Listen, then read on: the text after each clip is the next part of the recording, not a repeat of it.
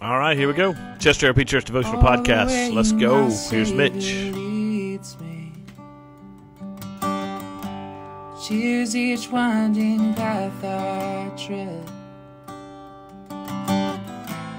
Gives me grace for every trial. Feeds me with the living. All right, Isaiah chapter 55, as we turn our attention to the living bread, which is the Word of God. For Jesus says, man does not live by bread alone, but by the very words from God that come out of the mouth of God. Isaiah chapter 55. We spent 2 weeks yesterday in the first part of chapter 55. We're going to go today in the second part of chapter 55. Isaiah, beginning in verse 6, is what the Lord says. Seek the Lord while he may be found. Call on him while he is near. Let the wicked one abandon his way, and the sinful one his thoughts. Let him return to the Lord, so that he may have compassion on him, and to our God, for he will freely forgive. For my thoughts are not your thoughts, and your ways are not my ways. This is the Lord's declaration.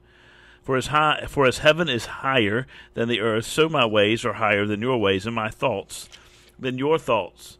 For just as rain and snow fall from heaven and do not return there, without saturating the earth and making it germinate and sprout, and providing seed to sow and food to eat, so my word that comes from my mouth will not return to me empty, but it will accomplish what I please, and will prosper in what I send it to do. You will indeed go out with joy and be peacefully guided. The mountains and the hills will break into singing before you, and all the trees of the field will clap their hands. Instead of the thorn bush, a cypress will come up, and instead of the briar, a myrtle will come up. This will stand as a monument for the Lord, an everlasting sign that will not be destroyed. Now, there's tremendous promise here at the end of this section in Isaiah 55 of the blessing of God that comes upon the people of God as they go out into the world, that they will go out and be received with joy and peacefully guided and welcomed into the mountains. They'll break into singing before the people of God, and the trees in the field will clap their hands when they see the salvation of the Lord and the redemption of his people. There will not be thorn bushes, but rather cypress trees. There will not be briars, but rather myrtles, and flowers will come up. They will stand as a monument to the Lord, an everlasting sign that will not be destroyed, for it is a reminder to his people and to us of the goodness and the grace of God. That promise comes at the conclusion of a section in Isaiah 55 that I just read, beginning in verse 6, that challenges us and challenges those people of God in Isaiah's prophecy who would have received it to seek the Lord and seek him while he may be found. That is the point. Seek the Lord while he may be found. That participial phrase, while he may be found, is very important. The call on us is to seek the Lord, but there is going to be a time when the Lord will not be found. He can be found now in the person of the Lord Jesus Christ. He can be found in his word, and we seek him out. We seek him out through the ministry of his Spirit in his word, living in relationship with the Lord Jesus Christ. We seek him while he may be found.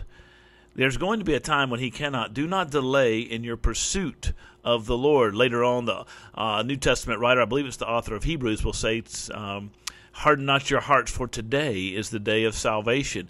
Today is the opportunity we have to trust Christ, to seek him, and to find him. Call upon him while he is near.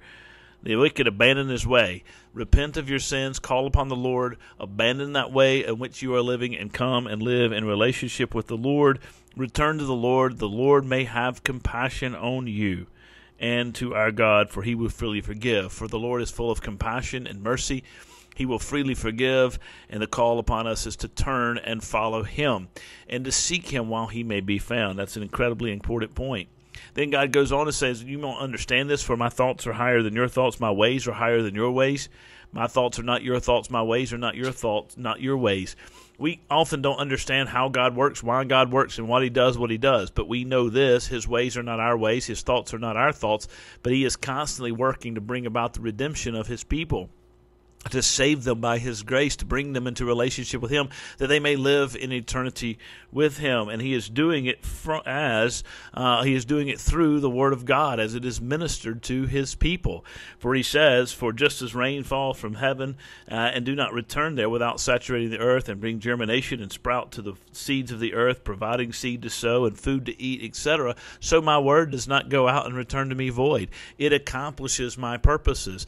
How does it do it? Well, his ways are not our ways. His thoughts are not our thoughts. And so they accomplish it according to his purposes, according to his will, in ways that we may or may not understand. But we do know this. One, we are called to seek him while he may be found.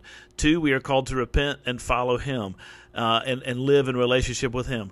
Three, we are called to trust him as the great God of all glory. And four, we're called to live in the reality of his word, minister his word to people, encourage one another with his word, trusting that he is going to accomplish his will, and trusting that the promise we read at the very beginning of this podcast, and we emphasize the beginning of this explanation period, will indeed come to fruition.